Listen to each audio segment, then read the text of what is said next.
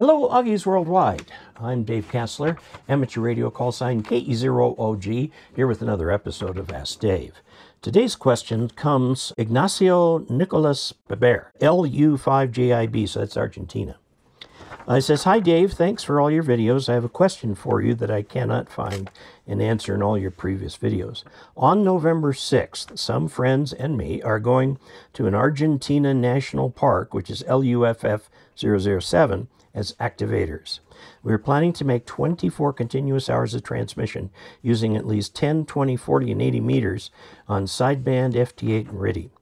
Sometime I have noticed that I hear others," he's talking about this group, "he's on one band, they're on another, and yet he can still hear them." Okay, and the example is he's listening on 80 and hearing his colleague who's transmitting on 40. And you ask, how can that be? Well, as it turns out, it can be that way quite easily. Okay.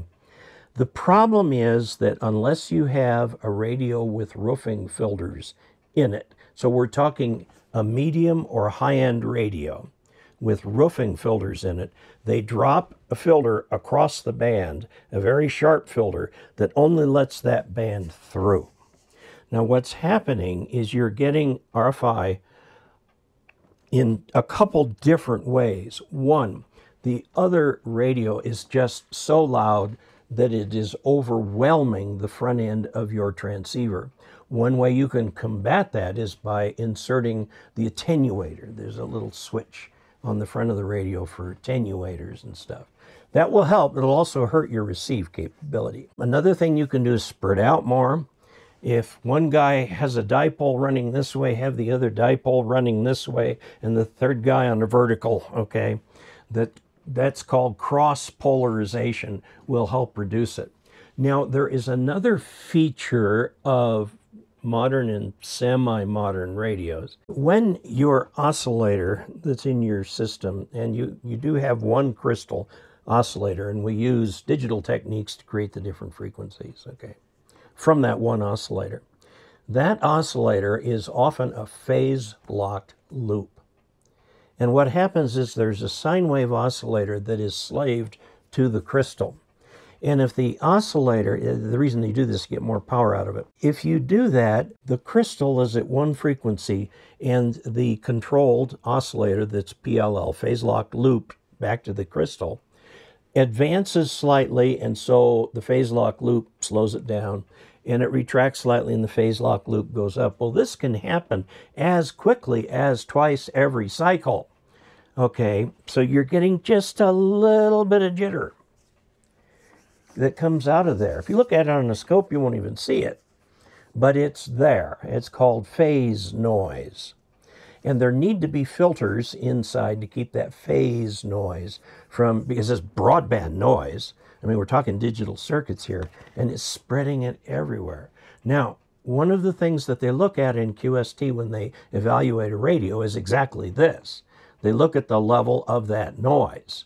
And it's usually 60 or 80 dB below the signal that's going out. But if you're putting 100 watts out, which is plus 50 dBm, and you go 80 dB below that, you're at minus 30 dBm, which is an S9 plus many dB signal coming into your radio.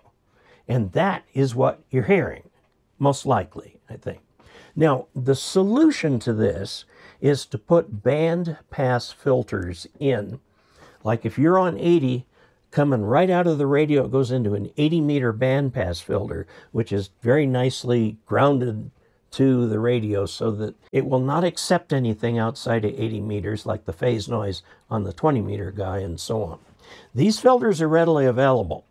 Now, you can get them from DX Engineering, or in Argentina, your local store may have to order them for you, because it's only DXers, contesters, and people like that who are operating in a multi-multi event, like what you're doing there.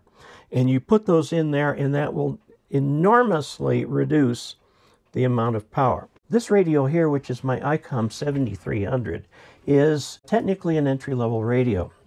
Now, although it's got many, many, many features and is a wonderful radio, the thing about it is that it has no roofing filters. And so you can have that kind of a problem. So you wouldn't want to use this radio with a bunch of other radios around on field day, for example. Now that radio up there, the one that is on the right, is a Yaesu FTDX3000. It's a medium level radio. It's expensive, okay? Other models have superseded this, but that radio has roofing filters. So you don't get the interference from the other nearby radios that you do that. You don't mention what kind of radio you have, but it's possible if it's a, quote, lower end radio, and I know how expensive things can be in Argentina and Europe and so on and so forth, because of tariffs and things like that, they can be very expensive. But in the place of the roofing filters, if you put those bandpass filters, you can really kind of do what the roofing filters would do without having to trade in your radio, get a more expensive radio, pay a lot of money, and all that sort of thing. The newer the radio, the better that it is, and I think you'll probably do fine. Good luck with the problem. I'd kind of like to hear from you how you work that out, because this email is close to 4 years old and it got lost for several years. Tell me how you worked it out, how you made it work.